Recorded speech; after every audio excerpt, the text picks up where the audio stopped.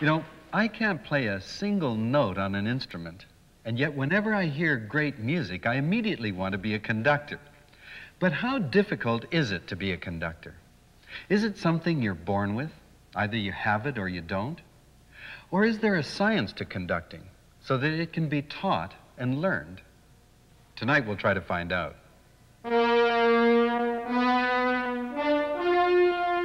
The modern symphony orchestra, a vast assemblage of players united by the will of one man. The conductor is a towering, almost mythical figure today, yet what he does looks so deceptively simple. In reality, these graceful natural movements represent an extremely precise technical code, a polished language of signs that transmits an enormous amount of information to the musicians.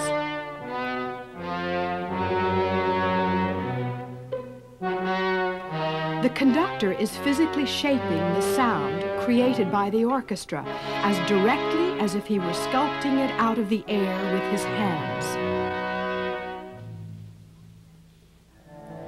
George Mester's conducting class at the Juilliard School in New York.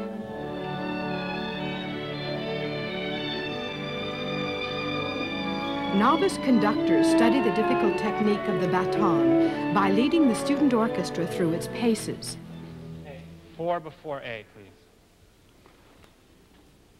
The most basic skill the student must acquire is to keep the musicians playing together by beating time.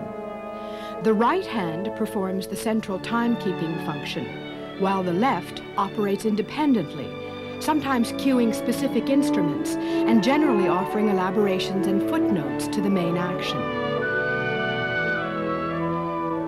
At one time, the conductor sounded out the beat by pounding his foot on the floor or clapping. Over centuries of refinement, the silent baton emerged as the most efficient means of transmitting musical details to the large orchestral group.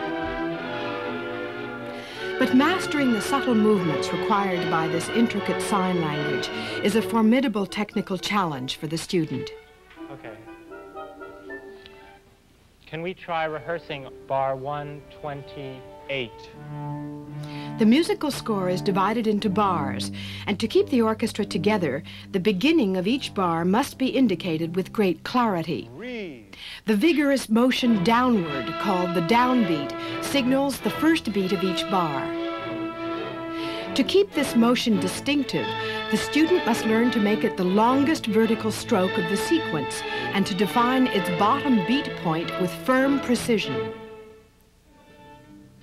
For each type of rhythm in music, there is a different sequence of gestures. 1, 2. 4/4 time is a very common pattern that calls for straight, even strokes in all 4 directions. Down, left, right, and up. The time pattern is indicated by numbers at the left of the score. Here, 2/2 time. Watch for the extra beat that alerts the musicians to the coming rhythm. 1, 2, 1, 2. This is one of the simpler patterns, just 2 strokes, up and down. But the student must learn to make them as distinct from each other as possible. 3/4 time, lilting waltz time. 1, 2, 3, 1, 2. The downbeat one. is delivered fast and forcefully with a whipping motion on the end. 6/8 time requires a more complex pattern of movements. 1, 2, 3, 4, 5, 6. 1, 2, 3, 4, 5. A tiny flicking motion applied to the baton's tip indicates the precise instant of the beat point.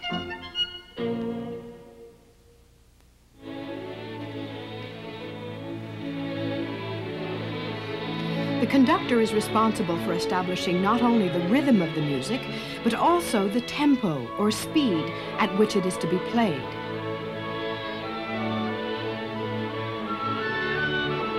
However, keeping the orchestra's speed under control is a skill it takes time to master.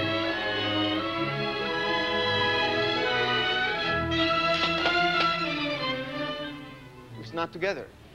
When you find yourself not together with the orchestra, you have to adjust sooner. You can't go your own way. Yeah. So you want me? I'm talking about a general principle. When the bus is going by and you want to catch it, you don't go like this. No. You run next to it. I want you to run next to the orchestra. If they're running away from you or behind you, you have to be in their speed first. Don't just continue. Okay. So then, letter B, please. There are many other instructions in the score that must be communicated. The P's stand for piano, the F's for forte, soft and loud.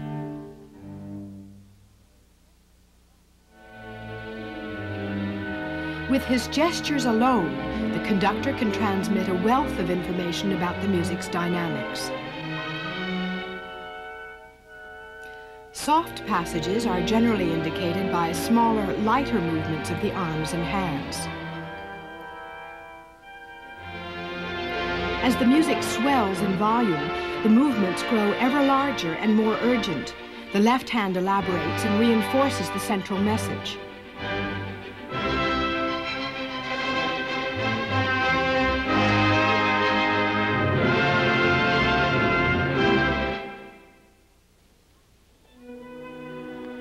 In practice, there are often more complex nuances to be communicated in the dynamics of the score. Here, for instance, the left hand is being used to quiet one specific group of instruments in order to achieve the proper balance.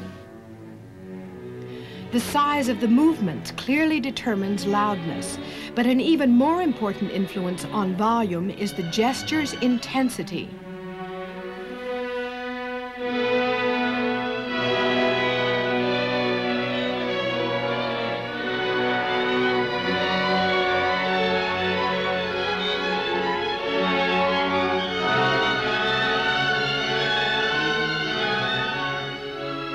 Besides volume, the conductor is also conveying other more interpretive qualities of the music, how the notes are to be articulated, for instance. The score might call for distinct breaks between the notes, staccato, or marcato, a similar but much heavier effect. Staccato is communicated with short, quick strokes that stop briefly on each count. Marcato is performed with much larger and more forceful movements. Legato is the expressive gesture that's used most often and indicates a smooth flowing connection from beat to beat. The motions are appropriately curved and gliding, though the student must take care to maintain the distinct outline of the beat pattern.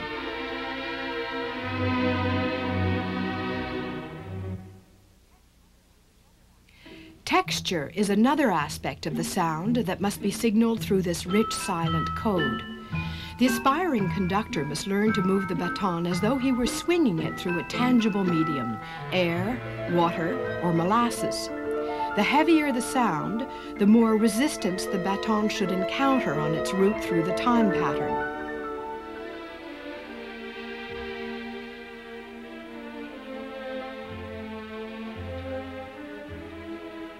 Conducting teacher George Mester. How would you define conducting? I always ask anybody who wants to study with me the following question. I say, give me a one-sentence definition that you would like to see in a musical encyclopedia. They will say something like, well, conducting is showing the composer's intentions. I said, well, a violinist can do that. So what's conducting? Well, conducting is making a group of musicians play what the composer wanted. I said, well, why don't you send them a mailgram? Yeah? So finally, eventually, they start realizing that conducting is a specific activity that nobody else does, and that is, eventually we hit the one sentence which I like very much, and that is, conducting is the transmission of a musical impulse through gesture, period. All the other stuff is extra. 4 before C. The transmission of a musical impulse through gesture. It's not nearly as easy as it sounds. Okay, imagine, hold on. Imagine this is a silent movie, and you've got to show the audience how, whatever it is, the adjective you want to, I want the audience to be able to fill in, you know, like Family Feud, you know, we want to know, you know, how many people think this is beautiful, or ugly, or whatever it is that you want to make this. 1.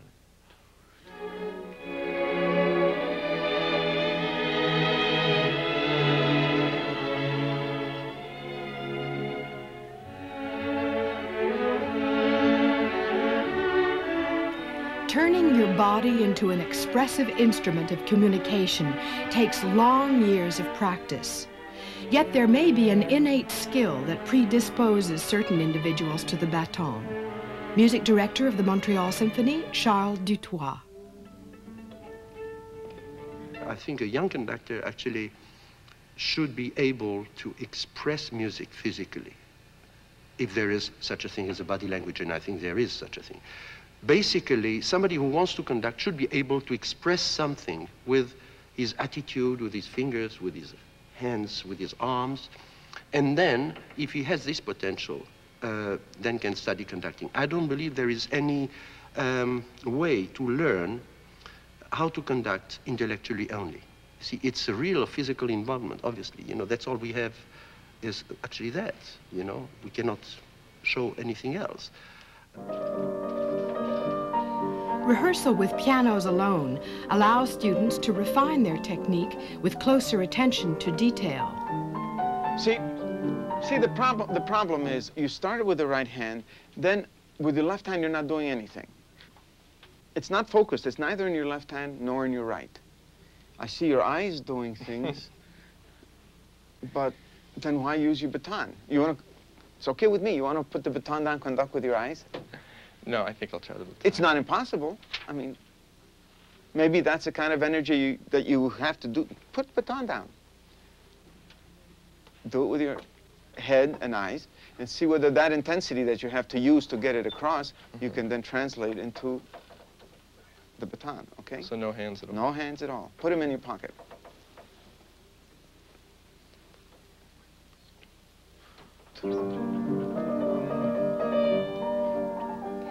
What it's all about is learning to express yourself with clarity and the utmost economy, making every single gesture count.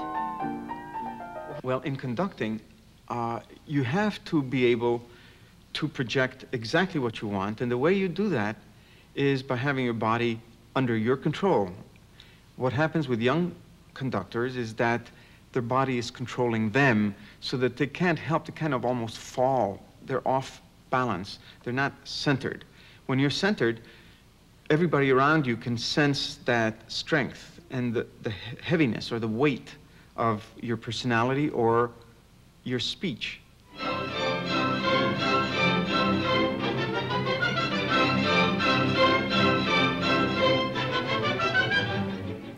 As the student progresses, the basic vocabulary of signs becomes increasingly a part of his own body language.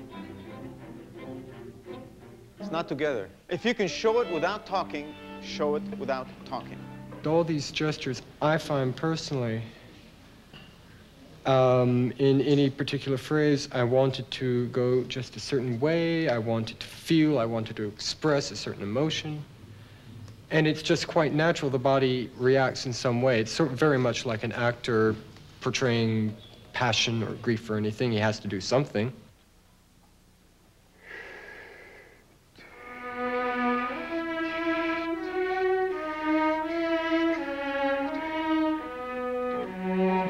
No, just Eventually, the silent code of the baton becomes purely instinctive, and a significant growth takes place in the conductor's physical authority. Let it ring. Let it. Sorry.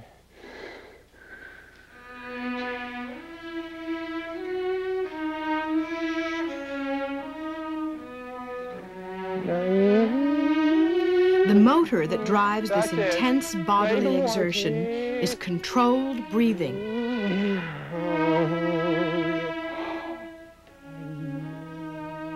If you've ever seen, for example, a string quartet play, and they get ready to go and then go, bum. Now, that particular motion, which is really a breath, what it does is concentrates your energy. It also shows the person to whom you're transmitting this information, shows how fast, how loud or soft, how thick or thin is the sound, how pointy or spread out is the kind of sound you want. And so all of that has to be projected ahead of time by a gesture, and the gesture is energized by the breath. 3, 4.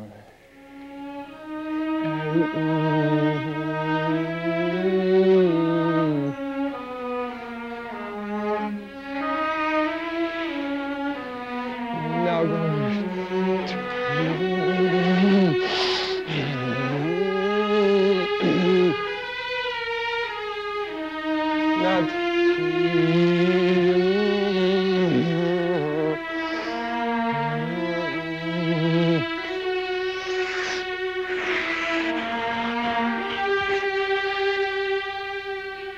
Bravo. Okay. Bravo.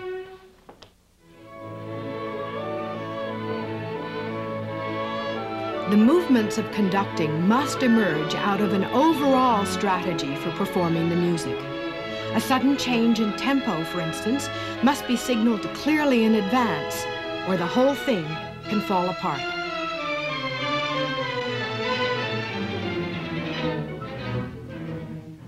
You did not show them ahead of time that you wanted to do anything different. You have to cue a change of tempo just the way you cue an oboe. Okay, 4 before D, please.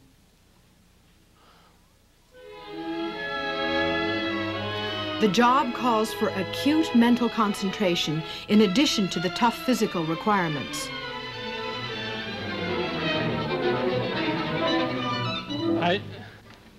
That's not enough. It's not enough. First of all, the tempo that you just did was so much faster than anything else that you've done so far that it sounds like a new section written by a composer who stepped in at the last moment. So you're having trouble not only demonstrating the change of tempo, but finding the one you want.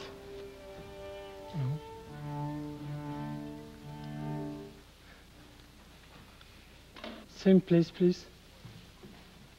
What is really interesting is that the conductor has to function on 2 different time levels at the same time. He has to listen to what the orchestra is doing in order to be able to help the orchestra fit into his concept. At the same time, he has to be ahead of the orchestra in order to bring in the orchestra or to prepare the orchestra for a particular event, like an entrance or a change in dynamic or a change in tempo. And both of those levels are going on parallel. And that's what makes it tremendously difficult to be a conductor, because until you've had a certain amount of experience, you are either concentrating on what you want to hear and not hearing what's happening, or you're concentrating on preparing everybody and forgetting to hear what's going on. 1, 2, 3, dans, et.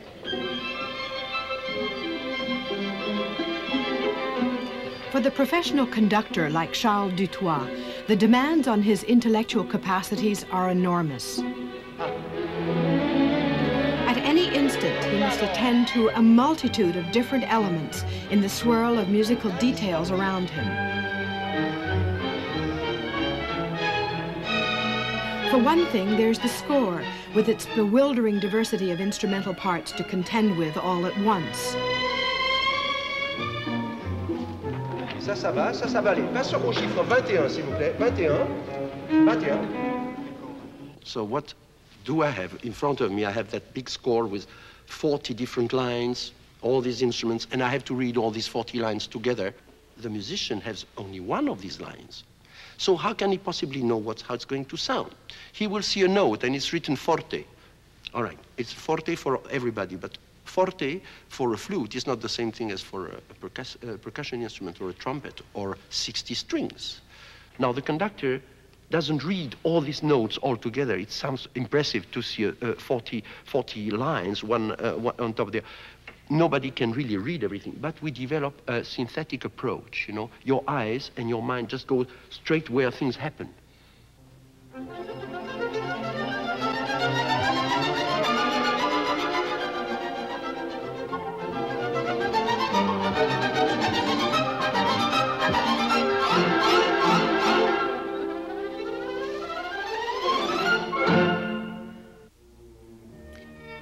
Over a 50-year career as a solo violinist, Ida Hendel has played with some of the most renowned conductors of the modern era.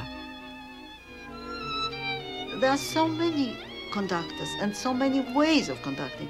I played with the great conductor Otto Klemperer. Now, his way of conducting was different to a lot of other people, because there was very little movement, very little action.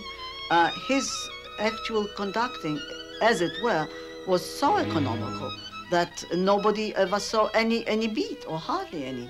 It was more like a hypnotic thing. He just looked at one of the musicians and they knew what to do. Once more for me, let's do before this double bar, 1, 2, 3, 4, 5, 6 bars. Even among the student conductors, there's already an unmistakable individuality of conducting style that years of schooling won't eradicate. It is just some intangible quality of personal style that seems to account for the power of the greatest conductors.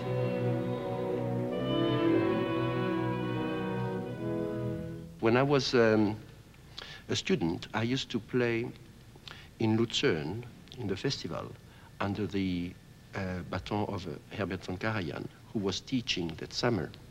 It's a long time ago.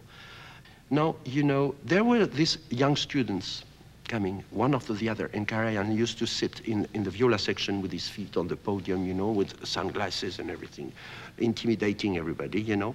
And these young kids or young conductors were trying to start the Fifth Symphony, for instance. We could not just start that piece together. No way, with nobody.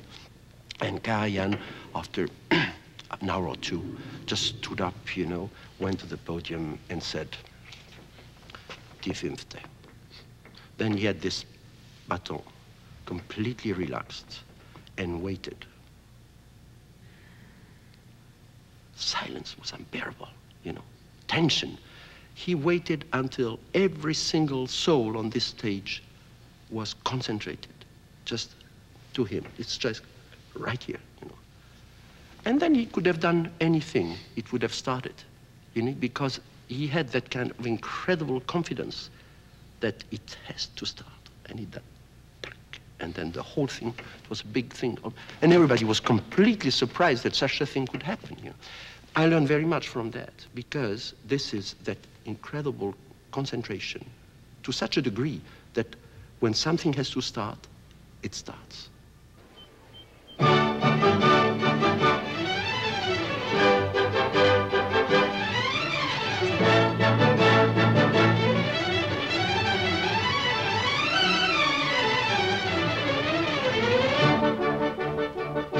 When personal authority is matched by a powerful and expressive conducting technique, then the orchestra is truly transformed into one great musical instrument.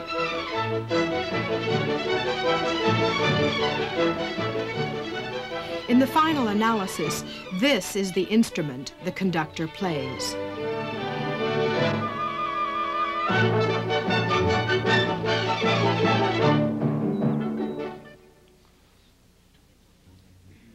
It will take years of the most rigorous physical and mental training for these students to master the intricacies of the conductor's language.